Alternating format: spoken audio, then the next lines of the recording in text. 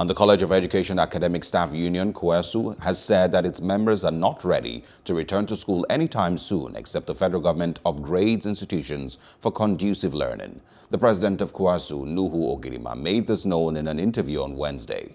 The union's position comes a day after the Academic Staff Union of Polytechnics, ASUP, corroborated the Academic Staff Union of Universities, ASU's stance that there are no provisions to meet COVID-19 precautionary guidelines in universities, polytechnics, and colleges of education. We're now joined by Educationist Dr. Peter Ogudoro and Mary Ohagwashi. Thank you so much for joining us. It's my pleasure to join. I'm going to kick off with Dr. Peter. The Academic Staff Union of Universities, ASU, and of course polytechnic lecturers have refused to resume.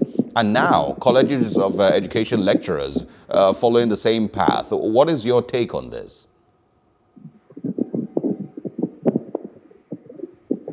If you don't mind, please, can you take it again? It didn't seem to be very clear to me. Maybe the net. I'm asking why you feel ASU lecturers and, of course, those in polytechnics also have refused to resume schools. And now the same thing is happening with College of Education lecturers. Why do you think that might be happening?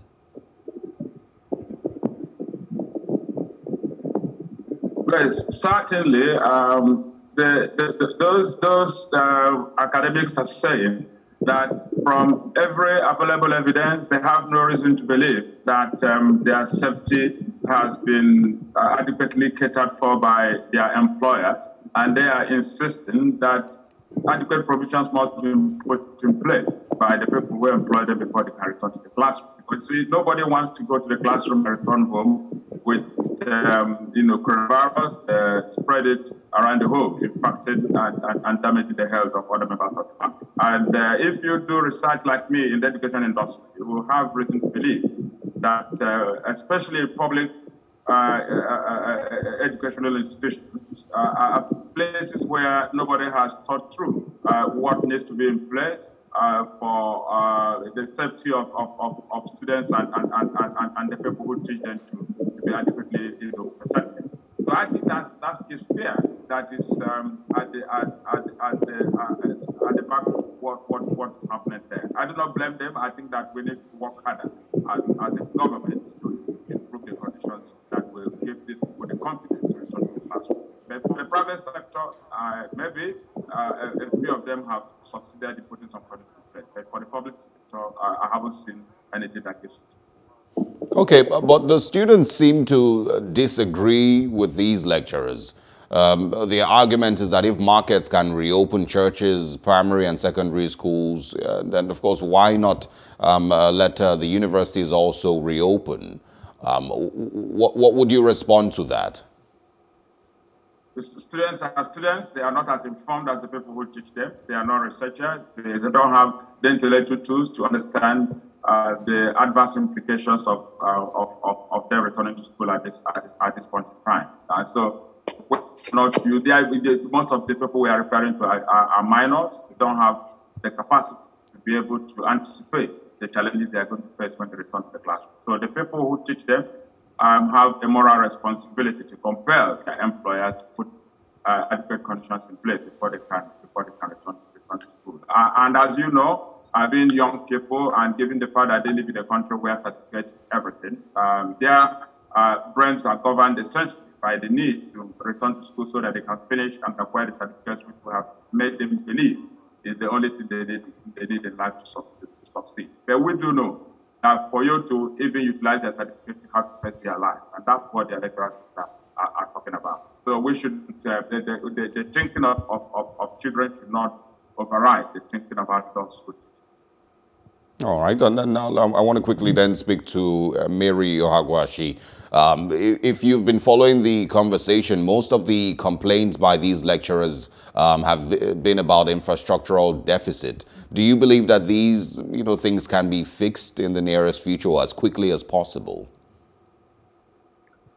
Well, what we are seeing actually is COVID-19 has opened our eyes to our unpreparedness for a modern education in Nigeria. And it's not going to be a quick fix, actually, because these are decades of neglect we're seeing. And we're looking at 6 months. It's not going to be enough. So there will be a short-term plan and a long-term plan.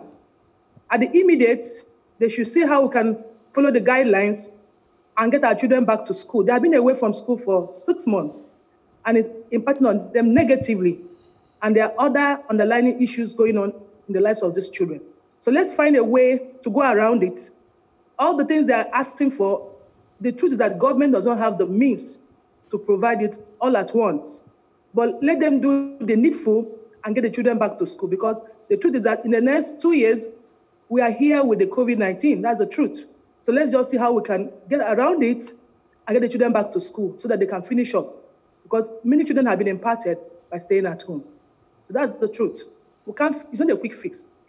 We need time to fix the problem of Nigerian education, which has been accumulating over the decades. So it can't be solved in months.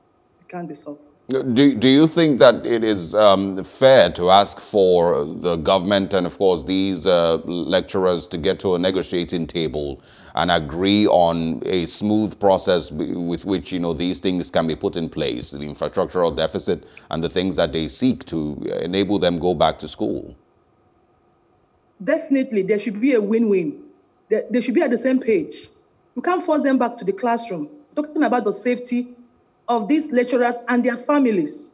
They cannot jeopardize their lives because they want to teach. And even the children, they will also jeopardize the life of their own parents too if they go back to the classroom. So there should be, a win-win. How to go about it, at least minimally, let us get our schools ready for these children to go back to school. All right, and just before we go back to Dr. Peter, I'm still with Mary Ohagwashi. I want to know about the option of resuming in batches, like allowing the final year students and even maybe graduating students to resume first. I think it's okay. So that let's see the impact. Let's not throw all our children out there. Let's start there and let's see how it goes. I think it's better to err at the side of caution and safety. So let's allow the older children who are matured, who can manage themselves, to go first. Let's see how it goes and gradually get everybody back to school. And I think we should do it immediately. All right. And now moving back to Dr. Peter Ogudoro, I want to get your thoughts on where the lecturers should be channeling this complaints to. Should it be to the federal government, or should it be to the university and the vice chancellors and the likes, who maybe should have been able to create some of these conducive environments for learning over time?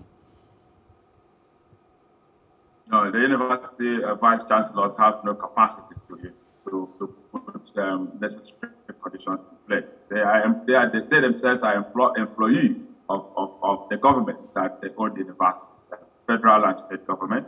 And so the lecturers are not wrong in insisting that the federal government must put the necessary conditions in place before they can return to the classroom. And they know, really, they own the schools. And so if they haven't provided money, the vice chancellors cannot create infrastructure withstand. It takes resources to put those kinds of things in place. But beyond infrastructure, I'm also aware that the major challenge we have had this part of the country always assume that all our problems will disappear the moment money arrives. We know from experience that that is not the truth. What we lack is skill. What we lack is the right values. What we lack is the right knowledge.